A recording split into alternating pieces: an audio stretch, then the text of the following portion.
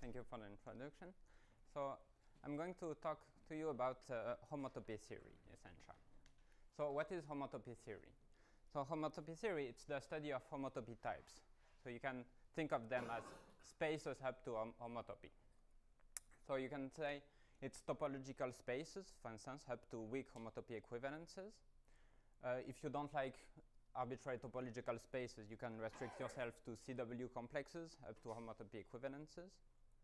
Or you can also talk about simplicial sets up to weak equivalences.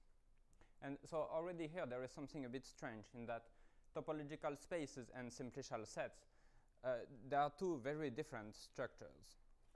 But when you look at them up to some notion of weak equivalences, they become kind of the same thing. And homotopy theory is the study of that same thing, which can be represented by both. And so there is a formal system introduced by Vladimir Voevodsky, the univalent foundations.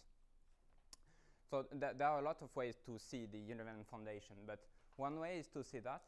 So it's a system where the basic objects behave just like homotopy types. So in particular, there is a precise formulation. There is a model of the univalent foundations in the simplicial sets. So you can interpret those basic objects as homotopy types. And so something really important is that in univalent foundations, you cannot distinguish between equivalent types. So we'll make that clear very soon. So it leads us to the notion of invariant homotopy theory. So invariant homotopy theory, it's the study of those basic objects of the univalent foundations, but with the intuition coming from homotopy theory. So basically, we're doing homotopy theory. So let me point out, so it's not topology. We're not doing topological spaces. We're not doing simplicial sets either. What we're doing is something which looks like the direct study of homotopy types. And in particular, the main difference with homotopy done with, say, topological spaces, in that in this theory, everything you can define is always homotopy invariant. So everything you do will always be invariant under homotopy equivalences. So you can just see that as homotopy theory, where you are not allowed to do something which is not invariant under homotopy equivalences. So that's quite a big restriction to do only single and invariant under homotopy equivalences. So let's see a few things that do not work. So for instance, there is no notion of subspace. You cannot really talk about a subspace up to homotopy. In particular, you cannot say, for instance, take the complement of a point. Because say, if you take a complement of the point of the real line, it gives you something completely different from the complement of a point in R2. And R and R2 are homotopy equivalent. So this kind of thing you cannot do. Now, if you have a map F from E to B, you cannot really talk about it being a fibration, because we know from homotopy theory that every map is homotopic to a fibration.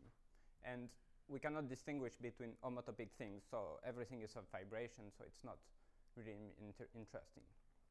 For instance, if you take the universal cover of the circle, that map from R to S1, well, it's homotopic to a constant map. So really, you cannot do much about it in this theory.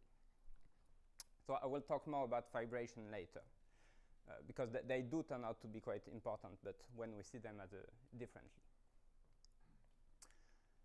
Quotients, they also often just do not work. Let's say projective spaces. The usual definition is you take the n sphere, and you identify every point with the antipodal point. Well, the thing is, if n is odd, the antipodal map is homotopic to the identity map. So if there was such a notion of quotient, it would have to preserve this homotopy, and so it would have to be the same thing as identifying every point with itself on the sphere, and that's clearly not going to give projective spaces. Similarly, a lot of things like matrix groups, if you want to define SON, well, it's a subspace of the set of all matrices, which is itself contractible. Well, it's just not going to work the way we used to do. Equality, it's also quite tricky to work with equality, because if you have 2 points which are equal, you can just move them around. They are not equal anymore. And so you have to do something to make equality work somehow. And finally, So that's kind of optional, but usually we take it because it has a lot of nice consequences. We're working in intrusionistic logic, so we don't have excluded middle, and we don't have the axiom of choice. Okay, so what do we have? For now, we don't have much, but we do have things. So we have function spaces. So when I say space, I mean this notion of abstract homotopy type. So if you have two spaces, you can form the space of all continuous functions between them. That's perfectly correct up to homotopy, and so we have it. We have the notion of path spaces. So if you have a space and you have 2 points in it, you can consider the space of all paths from one point to the other. So not that this is this notion of path, it's a primitive notion of the theory. It has nothing to do with the real interval or anything like that. We really put the notion of path as a primitive notion in the theory. So we have homotopy limits and homotopy colimits. So as you probably know, limits and colimits in topological spaces, they are not very well behaved, in particular because they are not invariant under homotopy. But there is a homotopy version of limits and colimits, which is invariant under homotopy, and we have most of them here. So in particular, this gives us a lot of cell complexes. So you can define, for instance, Sn as a iterated suspension, for instance. You can also define the projective space in this way.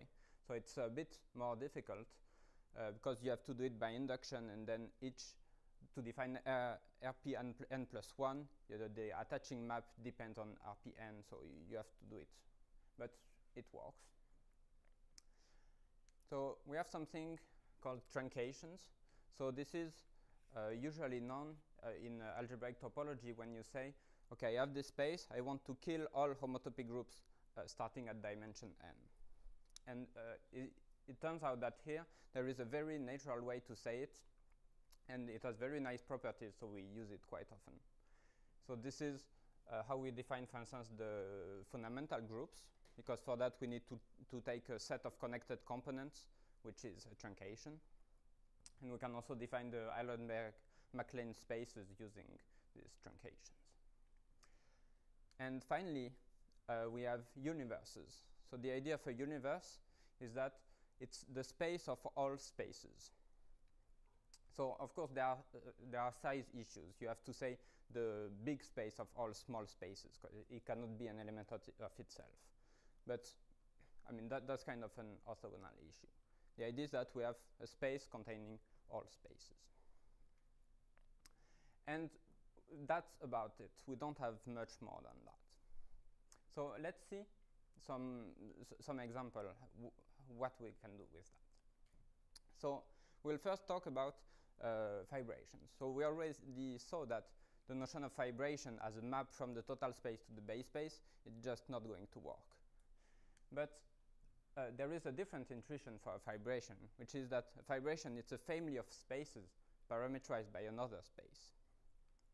And there is a very natural way to do that here. If you have a base space B, a fibration over B, it's just a map from the base space B to the universe. So this U is the universe, it's the space of all spaces. So you can just see this map as the map sending any point of B to the fiber over B. And it turns out to have all the right properties of fibration and to do everything we want. So in particular, if B is defined as some kind of cell complex or like homotopy colimit, in order to define a map from B to U,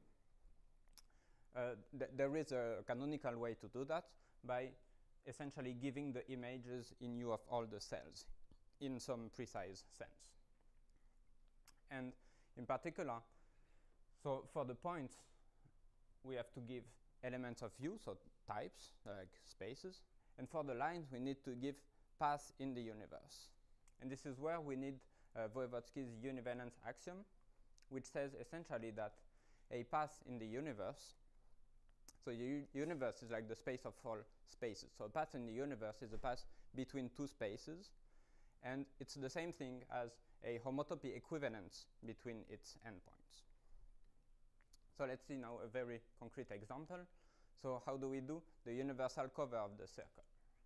So first we need to define the circle. So the circle, we define it this way. So it's essentially a cell complex where you say you have one point, which we call base, and then we have one loop, which is a path from base to base. So there is a way to make that very precise, and you get something that looks like that intuitively. And so now we want to define the universal cover. So we need to define a map from S1 to the universe. And to that, we have to do it on the base point and on the loop. So basically, we have to give the fiber over the base point. So that's easy. That's the integers. And then we have to explain what happens around the loop. And what we have to give here, it's an equivalence between the integers and the integers. And so here, because we want this helix, we take the function which to n gives n plus 1. And this is where we need the univalence axiom to make everything work. So this is essentially, this gives the complete definition of this fibration. And once you have that, you can look at the total space of that fibration. You can prove that the total space is contractible. And you can, for instance, use the long exact sequence of homotopy groups that you can define as well. And you get that pi 1 of S1 is Z. Yes? Is the new notion of fibration you're talking about equivalent to the old notion? Yes, somehow. The thing is, we are kind of living in a different world where we cannot really talk about the previous notions. I mean, intuitively, it's the same thing. It's not, it doesn't have exactly the same properties, but it's, I mean, you can think of it as really the same thing. And so, in particular, in the simplicial set model given by Vladimir, this kind of fibrations are sent to Kant fibrations between Kant complexes. So you get the same kind of fibrations. Okay, so we get pi 1 of S1 is Z. Okay, so that's good, but can we do more than that? So here is most of what has been done so far here. So let me talk in particular about that. So that's what I've done in my PhD thesis last year. So pi 4 of S3 is Z mod 2. So that requires quite a lot of ingredients. So I managed to do that using all this kind of invariant homotopy theory, and it requires quite a lot of ingredients. So for instance, it requires this universal cover of S1 that I just showed, which was done by Mike Schulman 5 years ago. I also need the hop fibration. So the hop fibration, the usual definition, it uses like complex numbers and some formula on complex numbers. Here I don't have complex numbers. There are no formulas. Well, you have to do it in a different way. But using the same kind of ideas, you can do it. Then I need to use the James construction. There's also the Blackers-Massey theorem, which is, it's kind of the homotopy excision theorem, if you've heard about that. It's a generalization of the Freudenthal suspension theorem. It's quite important theorem in homotopy theory. I also need cohomology. So again, cohomology, the usual definition, you do things like you use the set of singular simplices of a space. And the set of singular simplices of a space is just not invariant under homotopy equivalences. So here you have to define cohomology in a different way. So typically you define cohomology using Eilenberg-MacLane spaces, which is homotopy invariant. And then you need the Hopf invariant and some version of the Thom isomorphism. And there are various other things like result about covering spaces, the Seifert-Van Kampen theorem, and the quaternionic Hopf fibration, so the one dimension higher. So that's most of what is known so far in this invariant homotopy theory. So before finishing, I'd like to say a few more things about one feature of invariant homotopy theory, which is constructivity. So univalent foundation is based on Martin-Löf type theory, which has the very nice property of being constructive. So that means every time you prove that there exists a natural number having some property, from the proof you get an algorithm to compute that number. And univalent foundation, it's still constructive, even though this is kind of work in progress and much less understood. So there is a prototype implementation. There are some things missing, and there are some things where it's not completely sure, but it should be constructive. And this is not just like something theoretical. It actually could be useful for algebraic topology, in that, for instance, that proved that pi4 of S3 is Z mod 2. Actually, I first proved that there exists a natural number n such that pi4 of S3 is Z mod n. And at that time, we didn't know how to actually compute this n, how to prove that it's n. And then I proved that n is equal to 2, but the proof was quite involved. And with the constructivity property, it should be enough to just have the first element to actually compute the n. And so to conclude, in the things I would like to do, so something I didn't mention is that this univalent foundation, one good thing about it is that you can use it to formalize proof in a computer and to have your computer check that the proof is correct. But I didn't do it yet for pi4 of S3 is Z mod 2, so I would like to do that. Also, I'd like to understand better this constructivity properties and actually compute this n instead of proving it's equal to 2, try to really see if the computation goes through. And then, of course, there are a lot of things still to do in homotopy theory. So there are a lot of things like Bott periodicity or K-theory, spectral sequences that we don't know yet how to do in invariant homotopy theory, but hopefully it should be possible to do. So I would like to continue working on that. So, thank you.